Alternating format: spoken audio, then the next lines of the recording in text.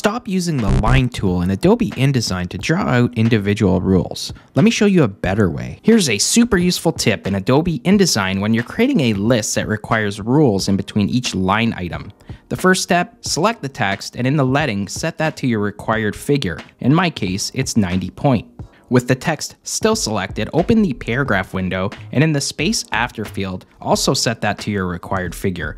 In my case, I'll set it to 20 pixels. With the paragraph window still open, click on the paragraph options and then choose paragraph rules. In the drop-down, let's choose rule below and then check rule on, set the weight to 0.5 point, and in my case, I'm going to set this to 40 pixels for the offset. Click OK. And as you can see, I have evenly spaced rules in between each line item in my list here.